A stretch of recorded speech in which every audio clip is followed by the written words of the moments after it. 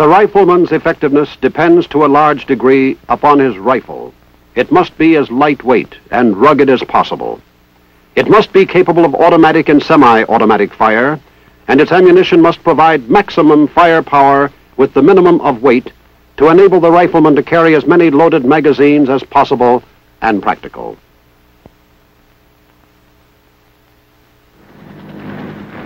For use in areas where extreme mobility is required and ammunition resupply is difficult, a new rifle has been issued to Special Forces, airborne and air mobile troops of the Army, and to other military forces of the United States.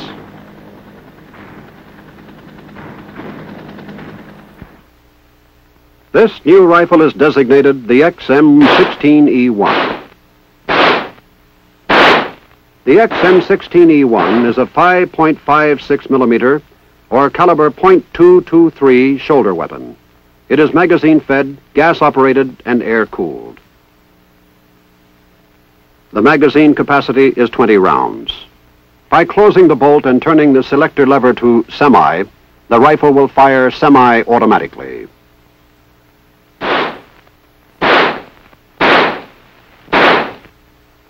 By turning the selector lever to auto, the rifle will fire full automatic.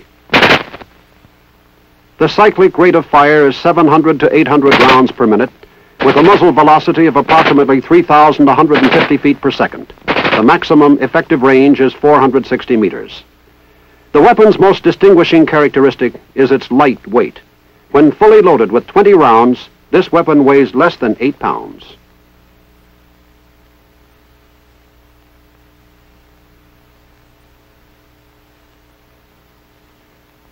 This relationship of weight to firepower in the XM16E1 results from design, construction, and operation. One of its principal features is straight line construction. The straight line extends through the stock, bolt carrier group, chamber, and barrel. This design substantially reduces rifle climb during firing. The barrel is surrounded by a heat-resistant fiberglass material with an aluminum reflecting shield which serves as a hand guard.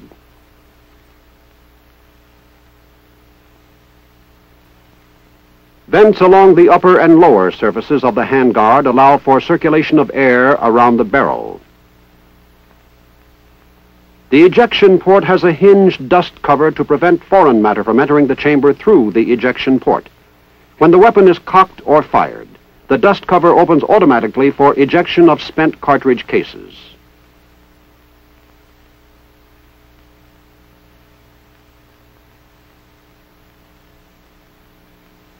The carrying handle is an integrated part of the receiver. Due to the straight-line construction of this weapon, raised sights are necessary. The rear sight is located on the rear of the carrying handle and is protected by the raised sides of the handle. Additional designs can be seen in this view. One of these is the gas operating system. When a round is fired, gas passes through a gas port located in the front upper surface of the barrel and is directed through a gas tube back into the cylinder formed by the bolt and bolt carrier, causing the bolt carrier to move rearward. Another design is the chamber locking mechanism. Lugs on the bolt lock the bolt directly to the barrel, thereby eliminating the need for the heavy receiver normally required to lock the bolt behind the cartridge. The stock of the rifle is composed of a durable synthetic material of high impact strength. It contains the recoil mechanism consisting of the action spring guide and action spring.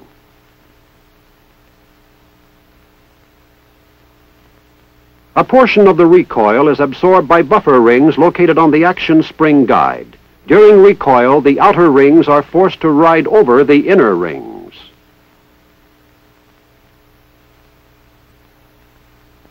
A special feature of the XM16E1 rifle is the forward assist assembly. This permits the rifleman to seat the bolt manually in event it fails to do so automatically. The principal distinctive features of the weapon have been described. Before learning how it functions, we will see how it is used. Using the weapon consists of 3 functions: loading, firing, and unloading. To load the magazine, remove the empty magazine by pressing the magazine release button located above and forward of the trigger guard. Place a round on top of the magazine follower, nose toward the smooth face of the magazine, and press down. Repeat until 20 rounds have been inserted. Before loading the weapon, place the safety selector lever on Safe. With the weapon on Safe, insert the loaded magazine into the magazine feedway and push up. A click will be heard when the magazine is properly seated. To release the bolt and chamber the round, pull the charging handle fully to the rear and release, or press the bolt catch. The forward movement of the bolt strips a round from the magazine and chambers it. To fire semi-automatically, turn the selector lever to the semi position. The rifle will then fire a round each time the trigger is pressed. To fire automatically, turn the selector lever to the auto position. The rifle will continue to fire automatically as long as the trigger is pressed to the rear or until the magazine is empty. To unload the weapon, first place the selector lever on Safe. Remove the magazine by pressing the magazine release button. Remember, the rifle is clear only when the bolt is to the rear. There is no round in the chamber, the magazine is removed, and the selector lever is on Safe. Although the configuration of the XM16E1 is distinctive, its cycle of operation and functioning are similar to other military rifles with automatic capabilities.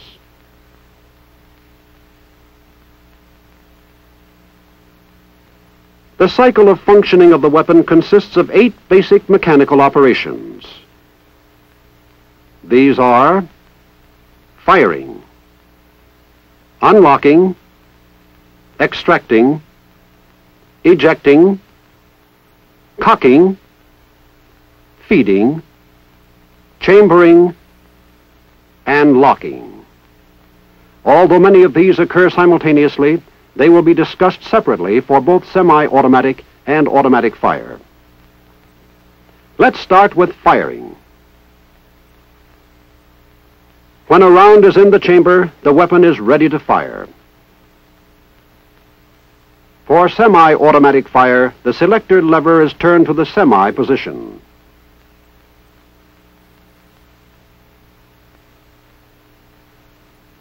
Assuming that the hammer is in the cocked position to begin with, the firing cycle is initiated by pressing the trigger. The trigger rotates on the trigger pin and disengages from the notch on the bottom of the hammer. The hammer moves forward by action of the hammer spring. It strikes the head of the firing pin and drives it through the face of the bolt into the primer, which ignites the powder.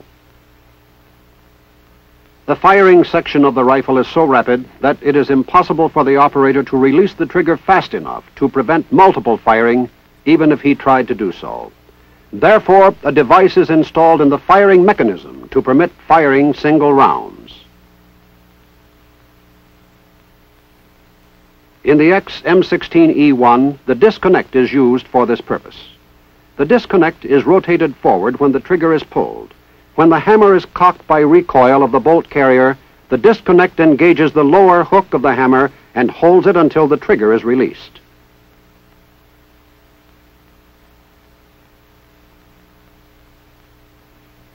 When the trigger is released, the disconnect rotates down and disengages the hammer, allowing it to rotate forward until caught by the nose of the trigger. This prevents the hammer from following the bolt carrier forward.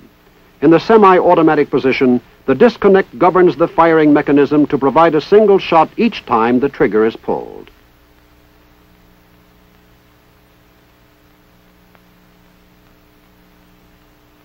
The next 3 operations in the cycle occur in rapid sequence as an immediate consequence of firing. First of these is unlocking. Before firing, the bolt has been locked into the barrel extension. By alignment of the lugs on the bolt and barrel extension. When the round is fired, gas from the burning powder forces the projectile through the barrel.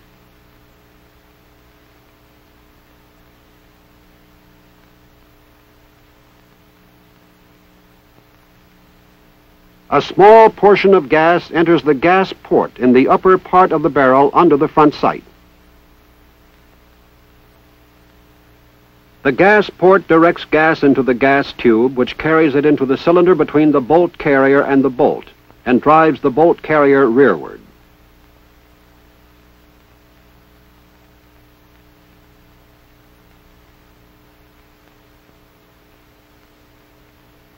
During this rearward movement, a cam track on the upper surface of the bolt carrier acts on the bolt cam pin, rotating the cam pin and bolt clockwise until the bolt locking lugs are no longer in line with the barrel extension locking lugs.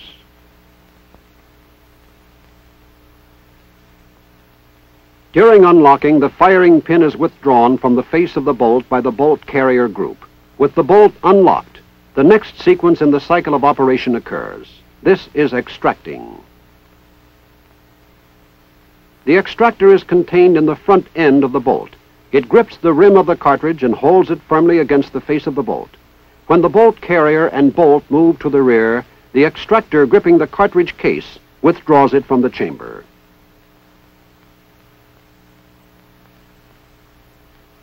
The action of the gas will be repeated. When the round is fired and gas pressure pushes the projectile through the barrel,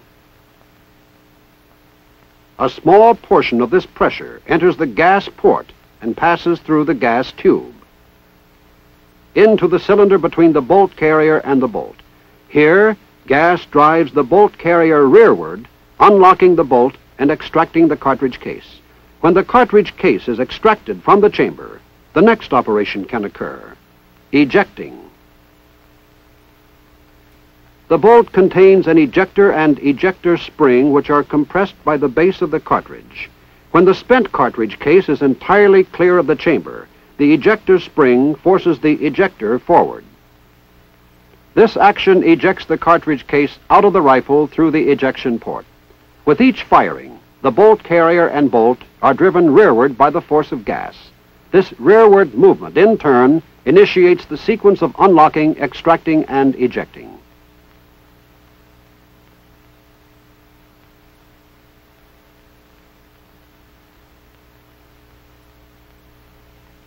During the rearward movement of the bolt carrier group, another action occurs: cocking. As the bolt carrier group moves rearward, it overrides the hammer and forces it down into the receiver, compressing the hammer spring. The lower hook of the hammer is engaged with the disconnect.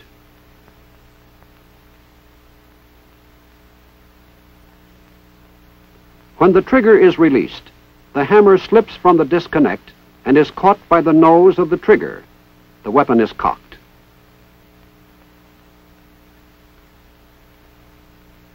Another simultaneous action occurs during the rearward movement of the bolt carrier group. This action is called feeding. As the bolt carrier group clears the top of the magazine and expels the empty cartridge case, a new round is pushed into the path of the bolt by the upward thrust of the magazine follower and spring.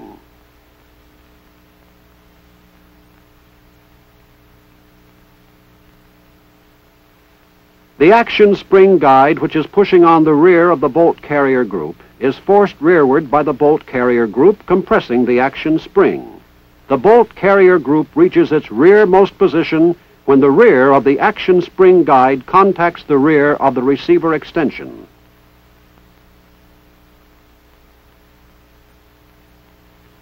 Now the compressed action spring expands. This drives the action spring guide assembly forward with enough force to drive the bolt carrier group forward toward the chamber. This initiates the next action in the cycle of functioning: chambering.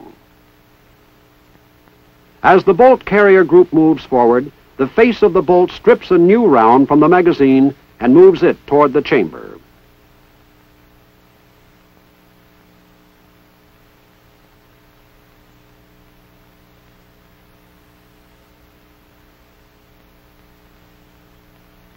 As the extractor grips the rim of the cartridge, the ejector and ejector spring are forced back into the bolt by the base of the cartridge as the round is seated in the chamber.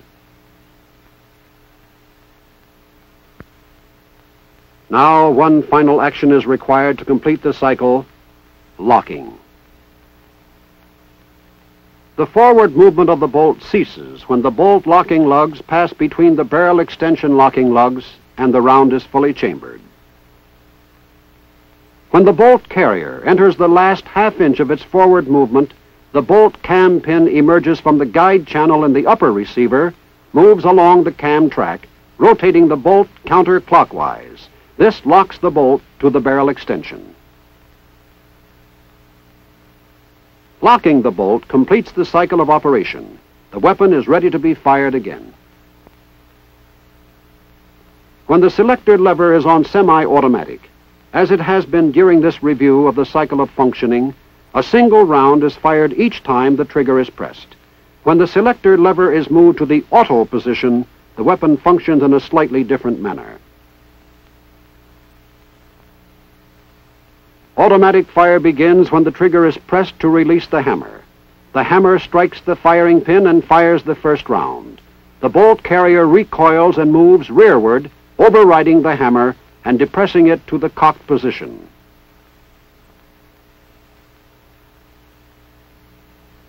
At this time, the center cam of the selector lever prevents the disconnect from engaging the hammer as it does in semi-automatic fire.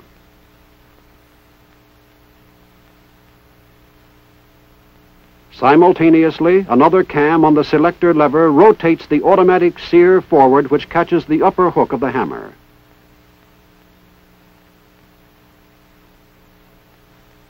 The automatic sear holds the hammer in cocked position until it is struck by a shoulder on the bottom of the bolt carrier. This releases the hammer. As long as the trigger remains depressed, the nose fails to engage the hammer and automatic fire continues until the magazine is empty. However, when the trigger is released during firing, the nose of the trigger moves up, engaging the hammer. The cycle of automatic fire is stopped until the trigger is pressed again.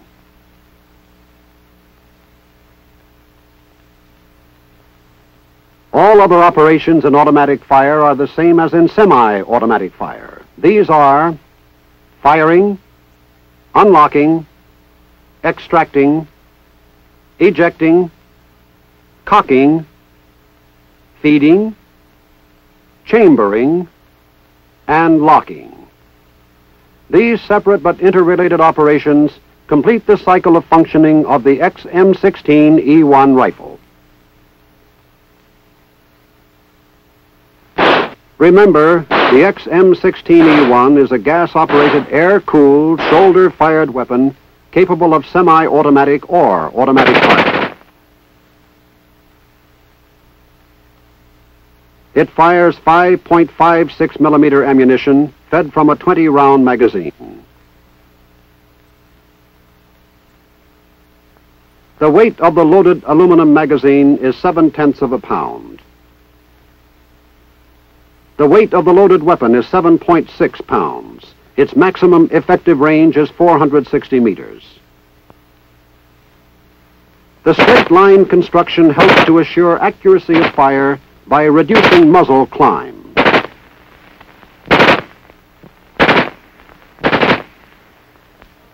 In military situations requiring a high degree of individual mobility together with the most possible small arms firepower per man, the Xm16E1 rifle has proved its value.